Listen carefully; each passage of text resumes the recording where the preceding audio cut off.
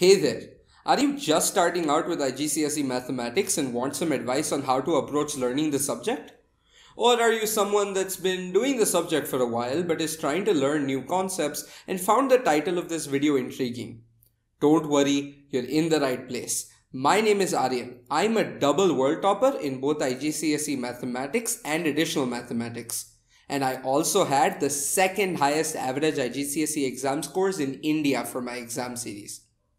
Here are 3 things that I recommend that you should keep in mind when you're approaching the learning the subject phase of IGCSE Mathematics. Number 1, don't underestimate your textbook.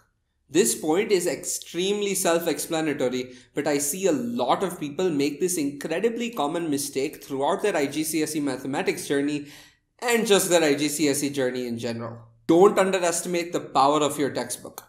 While you might, quite justifiably so, be inclined to believe that the textbook's too detailed, too long, or even too boring, it's important to keep in mind that when it comes to volume and depth of content, no other resource out there could probably beat your textbook. If you're a private candidate and don't have a school-assigned textbook for IGCSE Mathematics, I will leave a link down below in the description to a list of Cambridge-approved resources and textbooks that you can use for studying for IGCSE Mathematics. I would highly recommend that even if you don't attend a school, you should get your hands on a textbook.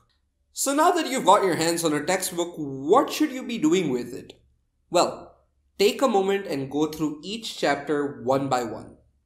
Make sure to pay attention to the theory and the examples that are given.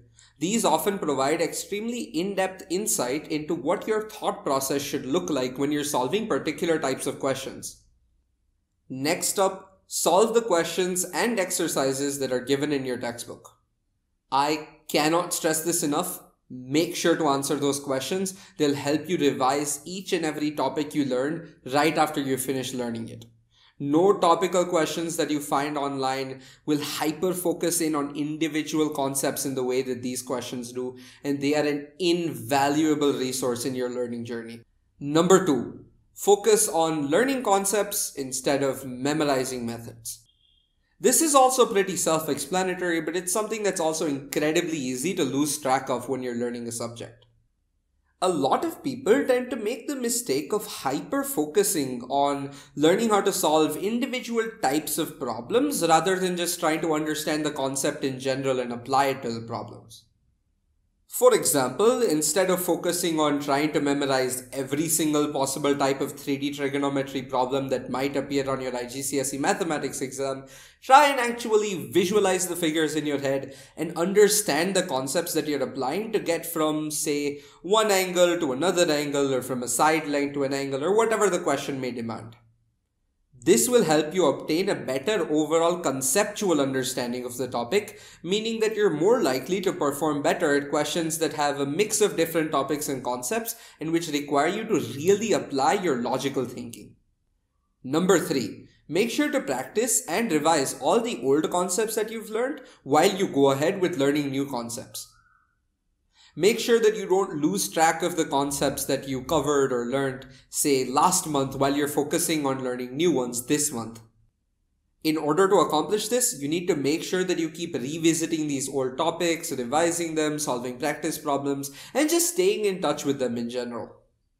A great way of accomplishing this is to portion off a section of your overall study time and allocate it specifically to revising the topics that you've done in the past.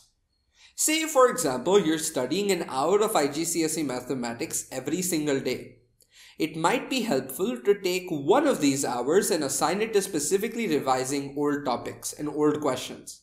During this revision time, you can do pretty much anything that involves those old topics. You can find topical questions online, you can go through the textbook again, maybe read through the theory. Just make sure that you stay in touch with the concepts and don't forget them while you're on the path to learning new ones.